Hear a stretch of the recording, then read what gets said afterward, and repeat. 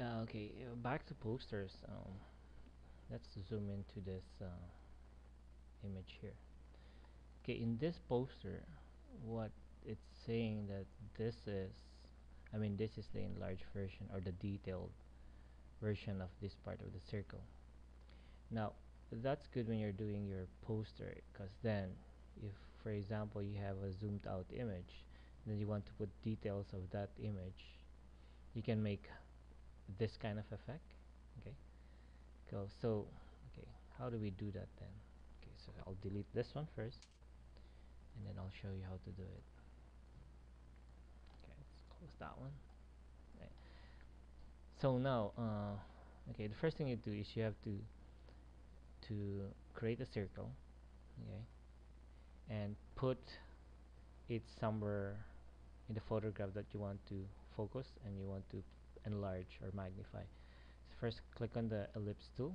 Okay, now in the ellipse tool, if you click on the ellipse tool and make a circle like that, an ellipse, you're not really sure if it's a perfect circle, right? But while you're doing this one, you click on control, then it's going to be a perfect circle. See, if I release my control button, it stretches. But if I click on control, then it makes a perfect circle. Now I'll do this part. Okay.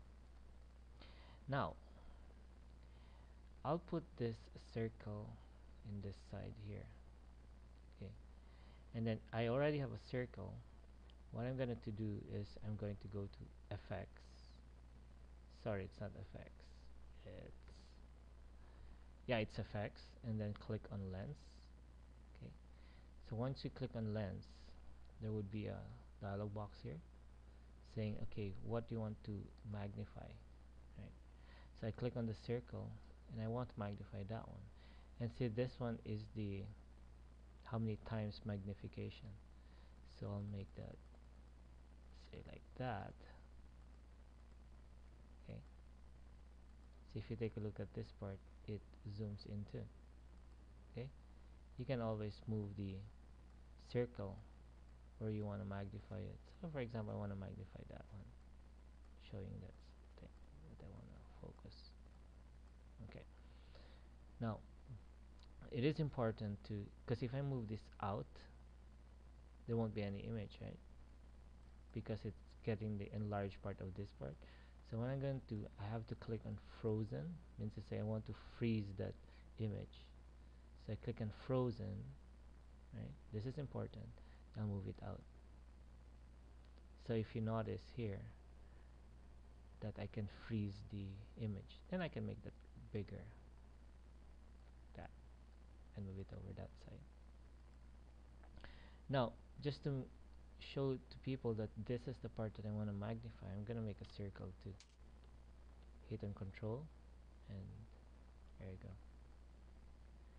And I can make an outline. Go to your outline field, outline tool. So it's 1, 2, 3, third one, and I'll make a 4-point outline. I'll make it say red, and then click OK. Yeah. Now I can also make this one the same outline as that. So I go to my outline tool. I want to pick red, and I think the points I chose 4. And then click OK. Now the only thing I have to do is to put a line from here to there. So I click on my Bezier tool. Okay, so that's 1, 2, 3, 4, 5th icon from the top.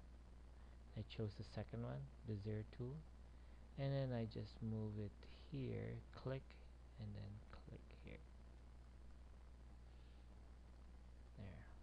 Now if you want to make the same outline as the circles, I just go to my outline tool again, and I click on red, and I go to outline 2. Now for the arrows, I can always go here and make this end to be the arrow.